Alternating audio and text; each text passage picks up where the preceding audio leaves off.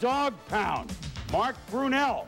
What can he do, Tommy? He can throw okay, but boy, is he mobile, and he just outraces linebackers. He also can slide. Safe.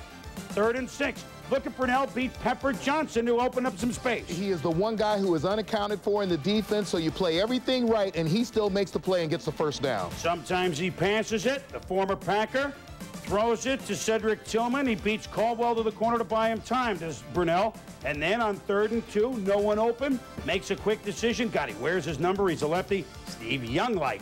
First down.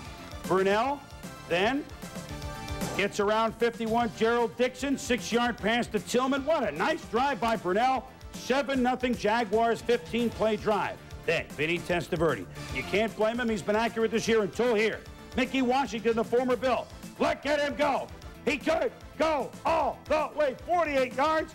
The dog pound tastes a 13-0 deficit. Vinny takes his first interception in 174 attempts, Tom.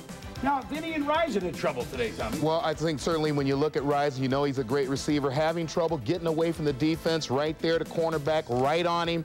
Ball thrown a little bit behind Rison.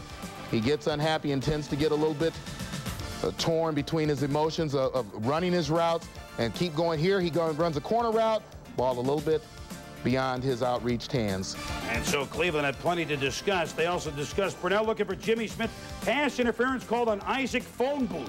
Sets up a 1-yard run by the former St. Vaughn Dunbar, who had a big game, ran for 90 yards. Now, Testaverde. Right before the end of the half, Jacksonville makes a mistake. Cleveland capitalizes. Rico Smith touchdown. Hits 20-12 Jags. 3rd quarter on 3rd and 9.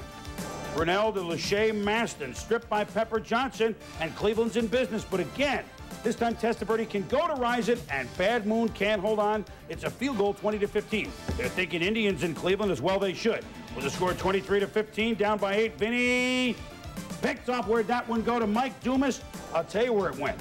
It went to the 3rd win of the season for the Jacksonville Jaguars, 3 in a row against the